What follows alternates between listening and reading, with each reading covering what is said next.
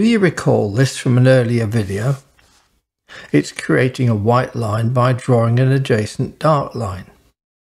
More crucially, when you look at the white line as you draw the dark one, the feedback from your brain to your hand is focused on the width of that white line. The white line, or whatever shape you're surrounding, has become a positive reality, and the dark line is incidental. That's negative drawing. That might at first seem to be a rather primitive and obvious notion, but that simple shift of focus can transform the way you draw. As you draw black, you need to train your eye to see white, and afford that white its true importance. That white of the paper is also the only white we have, so you need to preserve and protect it. Negative drawing achieves that, and it's the ideal tool to break down any drawing into very manageable sections. It's how I work.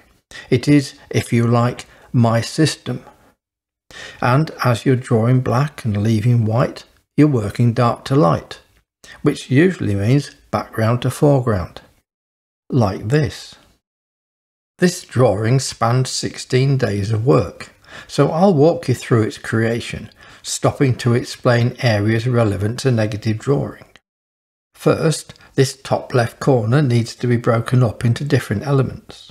In the reference, it's empty and dark, but I want to create layers of depth, layers that you can peer into and that draw you deep into the drawing. I'll work background to foreground, and I'll begin this area with the most important mark in the drawing: absolute black. Every value in the entire drawing now has to fall between this black and the white of the paper. It is the absolute background. Everything else is in front of this dark shape. I'll invent leaves and stems and, as you'll see, unrecognisable organic shapes to add both interest and depth. I'll introduce some of those organic shapes here and push them deep into the background. Now let's move forward to the next layer and draw the first leaf. By beginning with a background leaf, I can safely experiment until I get a feel for the foliage. Immediately, negative drawing comes into play. I'm shading around the central rib and leaving it white, because I have no notion of the values required until it's surrounded by drawing. Now I can add value to that rib without guesswork being involved. This is important. You need to create areas of solid black within each local area. They're references that tell the viewer this is as far back as you can see, so it's clear that everything else is further forward. I'll try more organic shapes in this empty area. Nothing is planned, it's all spontaneous. All edges must be sharp. When you push these shapes back into the shade, those sharp edges will ensure they remain visible. I'm burnishing this with HB to remove all the white holes within the shading. They're the pits in the paper's tooth. That immediately increases the intensity of the darks, and I can use the sharp edge of the HB chisel point to further sharpen the edges. If holes remain, I use 2H2. It's too hard to alter the values, but its fine clay content will fill the holes very efficiently. That alone both smooths and darkens, because you perceive the values to be darker when the white holes are removed. The light is shining from the top right. That's my decision and bears no relation to the reference, which is actually lit from the left. As you can see, I use circular shading extensively, using the flat face of my chisel point. That face draws soft edge lines that flow into each other for a smooth result. It allows me to sculpt the shape as the point follows the contours, or travels in an arc from one value to another. I want the top of this leaf to go way back into the shade, and the bottom to curl forwards. So I'm lightening my shading as I work down. When I say curl forwards, it's still in the background, so it needs background values. Maybe a hint of midground values if it curls forward enough, but never foreground values. Everything I'm drawing in this area is in the shady background. Changing to an HB to burnish the 2B, I'm pushing that top edge deep into the shade, and bearing in mind at all times that any light that can shine in here is coming from the right. I like the way the edge of this leaf in the reference is curled, so I'll keep that, but I can be as free as I like with its structure and three-dimensional form. Again, I'm working around the contours to remind myself of its three-dimensionality. But let's skip forwards a way. I've decided that this area here needs to be dark, but a little lighter in this area above the butterfly's wing. It should help to make the butterfly stand out from the background. This curve is okay, but it needs something to break it, something to stop this leaf taking the viewer's eye out of the frame. So I think a new leaf just here, pointing back into the drawing, will do the trick. Now I want to fill that area with suitable interest, remembering that I can change my mind at any time. The rest I'll invent as I draw. But I've decided that I want all of this area to be in the background. And I'm using a lot of negative drawing, beginning with the background shapes because I know their values, and then working forwards. Use logic and lighting at each stage. The lighting is from the right, and logic will explain how each leaf interacts with the others. Here, for example, I know this leaf is behind the one above, so logically it will be in its shade. But I can use a little reflected light to catch the edge and help the eye to separate it from the leaves around it. Now this I see as being the back of the leaf, and once again I'm using negative drawing, drawing around everything that is of unknown value. That allows me to concentrate purely on the three-dimensional form. I can sculpt it without confusing my mind by handling the ribs at the same time. Now, changing to HB, I can tone down those ribs so they sit comfortably in the body. This antenna needs to have smooth parallel edges, and the outline offers a buffer that I can shade up to. For this second antenna, I'm using a golfing approach, taking a few practice swings until I get a feel for the curve. Now I'm confident I can draw it accurately, I'll commit the lines to paper. Importantly, I'm looking at the white line I'm creating and not the line I'm drawing. I've made an error here. If this is the back of the leaf, this leaf cannot be both lighter and in front. I'd like it to be lighter, so it has to be further forwards. The solution? To split the two apart. But now I've decided this smaller leaf should be in front of both, and the central leaf further back. So it will help the antenna to spring forwards. That worked out. I think promoting this leaf to the midground was a good choice. Although I'm darkening the top to prevent it from taking your eye out of the frame, the lighter lower end now points nicely to the butterfly. I've moved on a step or two. Just to recap before I move on again, the way the negative drawing system works is you start with the background, which needn't be black. In this case it is, but it helps if it includes your darkest value.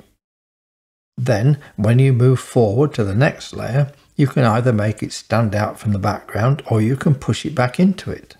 Because the background already exists, you can physically push it back into the shade. And then when you finish this and move forward again, you've got exactly the same facility. You can decide if this leaf is merging back into the background with this one, or really standing out sharply in front of it. For example, I'm going to push this end right back behind this one and let it come forward into the light a bit, which will help to break up an uninteresting area. I'm also going to let it pick up a little highlight along this edge, because I think that edge is tipped up. I don't want it to be too sharp or over detailed because it's in the background. I'll give it a touch of HB to smooth it out, and oh, I like that. A little highlight has appeared along that edge. You should really be looking for these happy accidents all the time. In fact, I prefer that highlight to this one, so I'll almost take this one out. Right, we've moved on, and the foreground work is about to begin. I've decided to start with an F grade, because it draws more smoothly than an HB. F sits between HB and H and stands for fine point. Again, I'm sculpting the three-dimensional form that I perceive this leaf to have. That's the general approach, so let's move on to a more descriptive leaf. I thought our previous leaf would cast a shadow on this one, but I've decided it's not essential, so this leaf now depends entirely on negative drawing.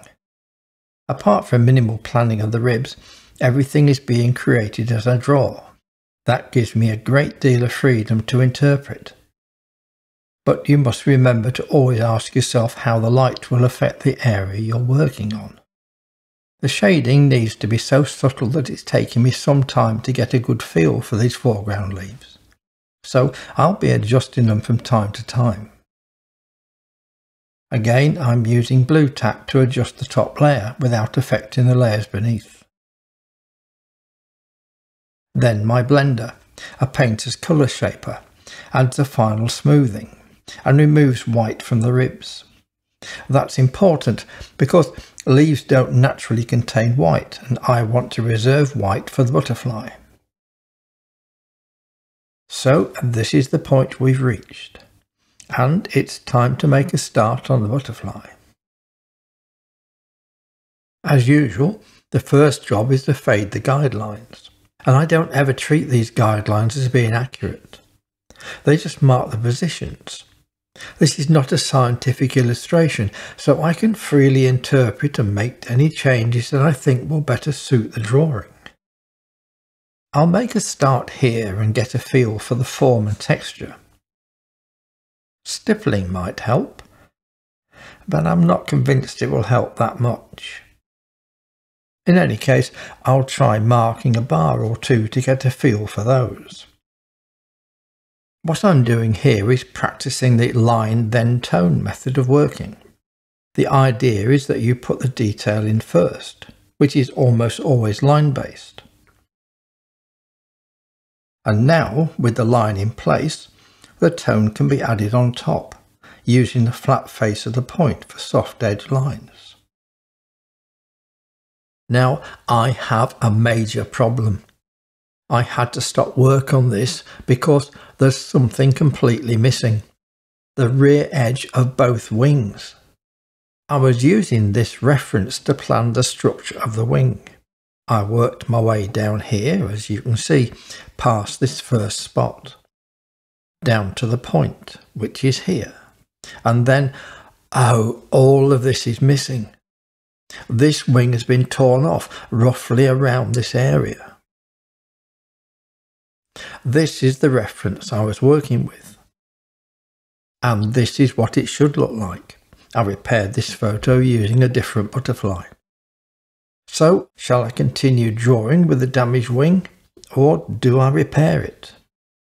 Well, I've decided to use it as a positive learning experience and repair it.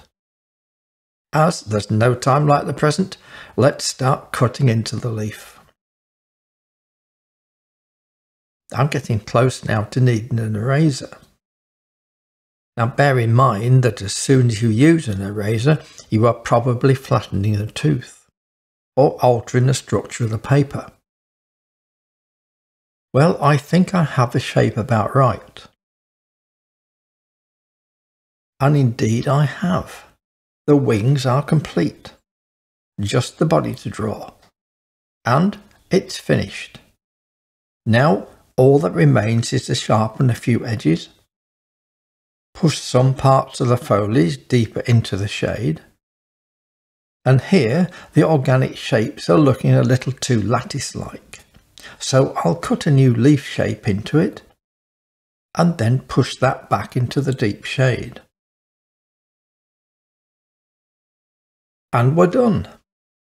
I wasn't flitting from area to area, so I gave myself plenty of time to properly consider each element as I drew it. I wasn't starting light and gradually darkening, so I didn't have to redraw again and again, which destroys the freshness of the drawing. However complex the drawing, I find negative drawing to be an absolute blessing. It's a must-have for your armoury. You know your full tonal range right from the outset. You can break the composition down into smaller and smaller manageable elements, which makes keeping control so much easier. You can concentrate purely on one section and easily work out shadows as you progress. As you move forward through the layers, every element is surrounded by the environment in which it exists. It removes any need to erase back to white, which is never completely successful. And of course, negative drawing is our white pencil. It protects and preserves our only available white until we know without any shadow of doubt what we need to do to it. And to learn more about the wonders of negative drawing and much more, explore all the videos with me at drawwithmike.net, where I can answer all your questions on the support forum. And subscribe here to my channel for more drawing tips and tricks.